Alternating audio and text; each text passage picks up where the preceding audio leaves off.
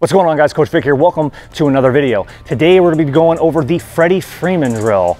Let's get into it.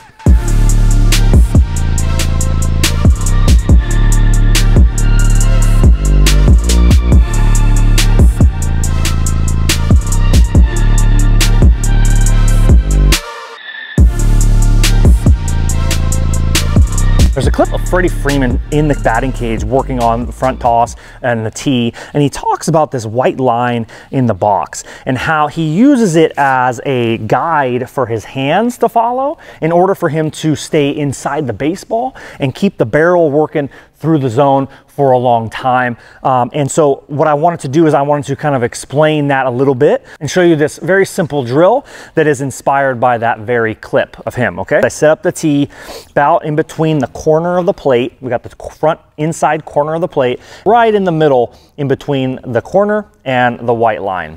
And so then I'm gonna kind of be a little bit more back in the box, but then I'm gonna tap my bat on that inside corner. And so from this position, this ball is nice and out front, but it's also pretty far inside. So it's, for some people, might be a very uncomfortable location, not necessarily a pitch that you might want to swing at very often.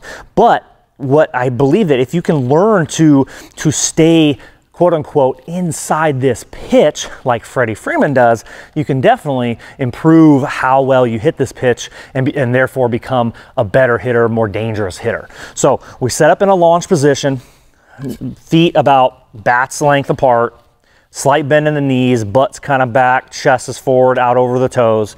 Hands are back, knob catcher, we got the chin on the shoulder. And so what I'm gonna do is I'm gonna fire from here. I'm not gonna shift. I'm gonna stay right here, stay centered, turn through this ball, and I'm gonna keep the knob of the bat working through that white line and allowing the barrel, creating a clean path for my barrel to work to the inside of the ball. I am trying to hit this pitch on the inside half. Due to its location being as far in as it is, it's not going to be that easy to be able to hit the inside. If I do hit the inside, there's a very good chance I'm going to kind of clip it and it's not going to be that hard of contact. But again, the purpose of this is to train the swing, to train the movement, the feel that we want to create when we are in games. You got to remember, a lot of this stuff is going to go subconscious. Once you go to a game, you're not going to be able to have control over it. That's why feels and things that you work on in the cage might be a little exaggerated, because when you go into a game, you're not going to be able to execute it to that degree,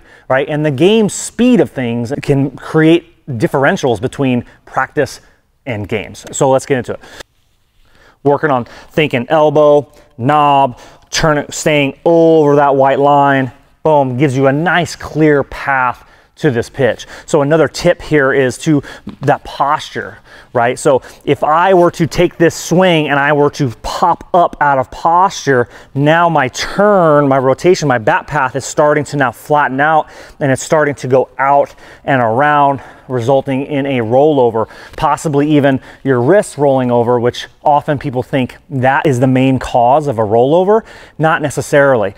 Rolling your wrists could be more of an effect rather than the cause.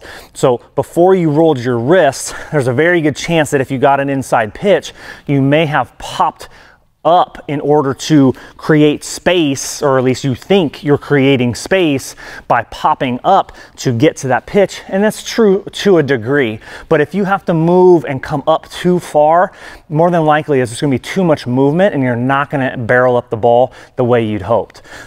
So really focus on keeping the butt back and the chest forward. Head is almost nearly over the white line as well. And so when I take this swing, I want to finish and I want my head to also be over that white line. That's just a good indicator that I'm holding posture all the way through my swing.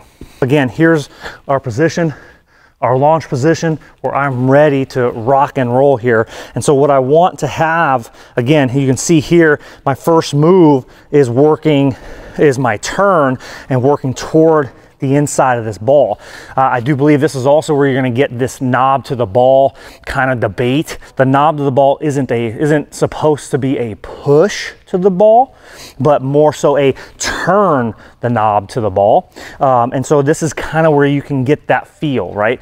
To work from our body, to be connected, to be tight as in tight turn, not tight as in tense tight, but tight turn, working to the inside of the ball to then release the barrel at the proper time. So to hit this pitch, I need to get into good position in my load. Boom. Now once I get into launch and I'm firing, I can maintain that position and I can have a good direction here to work to the inside part of the ball.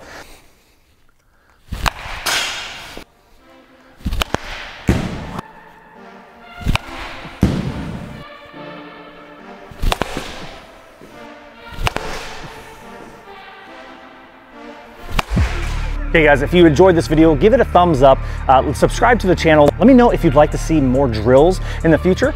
This way I can start pumping them out for you, okay? Let me know in the comments down below, and I'll see you in the next one.